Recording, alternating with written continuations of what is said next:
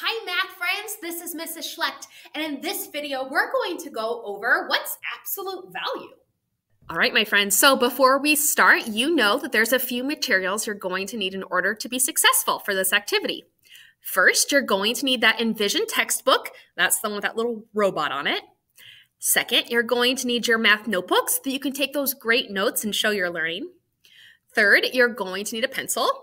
And fourth, last but certainly not least, you're going to need that positive math attitude. All right, so before we get into absolute value, sometimes in life, my friends, the stars align and math just seems like simple, right? This is one of those lessons that should be pretty like, oh, I get it, right? But if you are having any issues not really understanding what I mean by absolute value, of course, just let me know and I'll hook you up, right? But there's a few different pages that I'd love for you to look at. So this lesson goes with 2-3, which again is in your Envision textbook. And the purpose of this lesson is to take those integers that we talked about last week and to now apply them to this different concept, which is absolute value. And again, that might sound familiar because I think we kind of sort of tiptoed around it last week, right? But this week we're going to dive on it. If you need some additional support, here's a great page to check out. The key concepts page for lesson 2-3 is on page 84. So on page 84, there's your key concepts page. Go ahead and check that out. All right, my friends, let's talk about this term absolute value. Absolute value just has to go with distance from zero. Really what we're looking for is when we're looking at these numbers, either positive or negative, I just want to know how far they are away from zero. So here's an example I like to use. If I were to tell you that Mrs. Schlecht lives 1 mile away from Fred Meyer, that's just 1 mile, right? We know how much 1 mile is worth, but I didn't tell you if that was north or east or south or west, right? I didn't give you all the information you needed to actually find the value of what that 1 mile meant, right? Same kind of thing with absolute value. We're looking for the distance from zero, but you're not necessarily telling me the direction that it is moving on that number line from zero. We're just looking for the distance from zero. Let's look at a number line, and hopefully this will kind of clear it up for you. All right, so from last week, we started looking at integers, correct? And we started mapping those integers, those rational numbers on a number line. And we talked about the idea, my friends, that we have spent most of our educational career over here in our positive end of this number line, right? Those are our counting numbers, 1, 2, 3, all the way up to kabillion, right? But last week, we also noticed that, hey, you can also go backwards on that number line, right? We talked about those negative numbers for the first time, those negative integers, you might think. But we also talked about that there's a relationship, right? That 0 is our starting point, 0 is right in the center, but then I have my positive 1, my negative 1, my positive 2, my negative 2, my positive 3, my negative 3, right? We noticed that there was a pattern, counting up and then counting down this way, right? But absolute value, my friends, really gets to, well, how far is stuff away from 0? So let's think. Even though this is negative 3 right here, and this is a positive 3 right down here, aren't they both 3 spots away from 0? Yeah, they are, right? So even though this is 3 spots towards the negative side, right? And this is 3 spots towards the positive side, they're still 3 spots away from 0.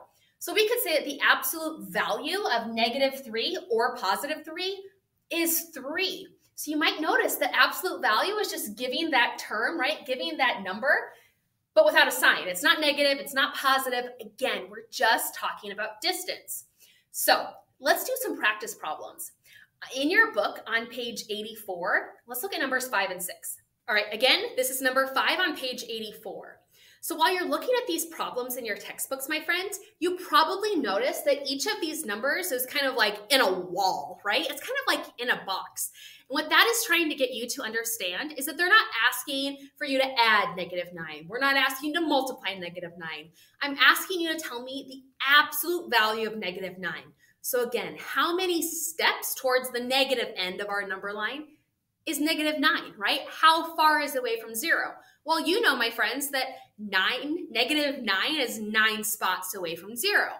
So we can say that the absolute value of -9 is, ta-da, it's just 9. So the absolute value of -9, again, how many spots away from 0 is it? It's just 9. Let's look at number 6. All right, again, my friends, this is number 6 on page 84. And it's asking me to take the absolute value of a mixed number, right? Please do not let mixed numbers or improper fractions or decimals throw your head in a tailspin, right? We're just asking again for distance. So imagine like we did in lesson 2-2 where we were plotting those rational numbers on number lines. This is going to be a positive 5 3/4, right? But how many spots away from 0 is that? It's still 5 3/4, right? Again, my friends, absolute value just gets to the distance away from 0. It doesn't matter if it's negative, it doesn't matter if it's positive. We're really just trying to see is how far away from 0 is that number. So again, what's the absolute value of 5 3/4? Just 5 3/4. You might also realize, remember we talked about those integers and the fact that they have negative and positive, right? They have those opposites, right? So if I have -4 and a +4, guess what, my friends? They have the same absolute value because it's the same distance away from 0. So please, please, please do not let those positive and negative signs kind of mess you up. We're just talking about distance. That's it. Not direction, right? Not which direction am I moving away from 0, but how far away from 0 I am. Let's look at another great example. This is also in your book, and this is on page 85, and we're going to look at number 34. All right, again, this is on page 85, and this is number 34. The reason that I wanted to look at number 34 is because it's giving you 4 different absolute values. Then it's asking you to order those absolute values from least to greatest. Now, my friends, you have ordered numbers before. You've compared numbers before, right? Remember those like Pac-Man symbols that you've used when you've told me which numbers are larger than other numbers? That's still the same idea that we're getting at. Remember our math practices when we're taking what we already know, like ordering and comparing numbers, and then we're going to apply that to some new learning, which we mean by absolute value. So first, this is what Mrs. Schlecht is going to do. I'm going to look at what it's asking me, right? I'm looking at which numbers of absolute values that it's asking me to get. So we have the absolute value of -12. Well, you know that negative, positive, that part doesn't really matter for absolute value, right? We're talking about distance. So if I have a -12, how far is that distance? How many jumps away from 0 is that? 12! Did you say 12? Oh my goodness, you are so smart. Yeah, it's just 12.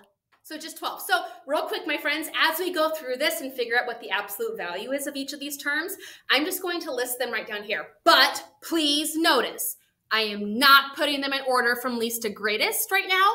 All I am doing is taking it from my absolute value format to what that absolute value actually is. So then Mrs. Schlecht can like look at it, right? And my brain can kind of work and then I can like put them in order. So again, right now we're just going to transfer it from asking what the absolute value is to actually what the absolute value is. So here's what I'd like you to do. I want to see if you can do this without Mrs. Schlecht's help. Yes, you can do it. I know you can. What I mean is I'm going to pause this video and you should pause it. And I'm going to write down all what the absolute values are. And then you see if I'm right and I'll see if you're right. And then we'll like compare answers. All right, my friends, one thing I want you to notice, we have fractions, we got decimals, we got whole numbers, right? Remember, for this part, when you're looking at absolute value, you don't need them all to be in the same format. I can compare the absolute value of decimals and fractions, right?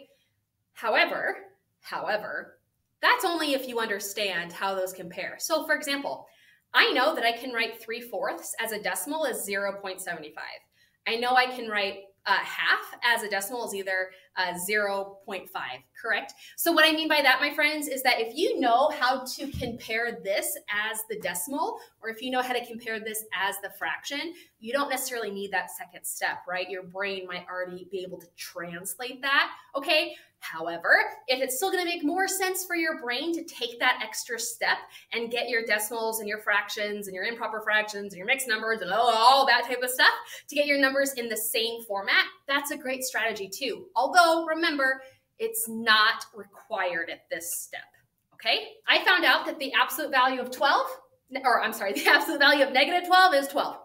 The absolute value of 11 3/4 is 11 3/4. Absolute value of negative 20 and a half is 20 and a half. And the absolute value of 2 is 2. So again, the first step of that problem, my friends, is just to identify what the absolute values are. Now I can do the second piece. The second piece asks me to put them in order from least to greatest. That means from the smallest to the biggest, right? So again, pause this video right here if you want to try it by yourself, and let's see if you can order these numbers from smallest, the least, to the greatest.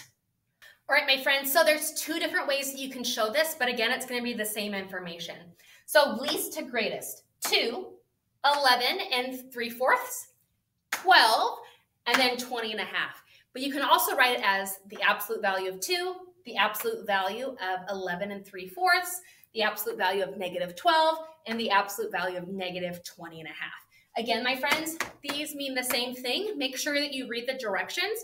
If it asks you to give the absolute value, you're going to want to leave it in this format. If it's not really clear, then you can go ahead and solve it and then just give those whole numbers. All right, my friends. So again, that was just a quick video for lesson 2-3, which introduces us to absolute values. If you have any questions after watching this video, please let me know.